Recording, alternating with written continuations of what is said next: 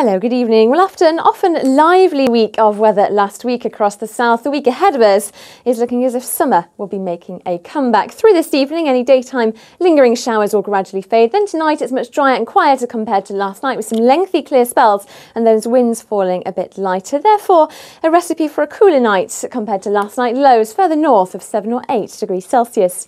But for Monday, it is looking like a lovely day of weather tomorrow. All of us dry and bright with lots of sunshine, just a little bit of patchy cloud drifting around at times into the afternoon. It's still quite breezy with a moderate southwesterly breeze, but those temperatures up a few degrees higher than today's, 22, perhaps 23 Celsius, the expected highs. And that's a sign of things to come, if you like, for the week ahead. Those temperatures will continue to rise day by day, potentially up to 30 degrees Celsius by midweek.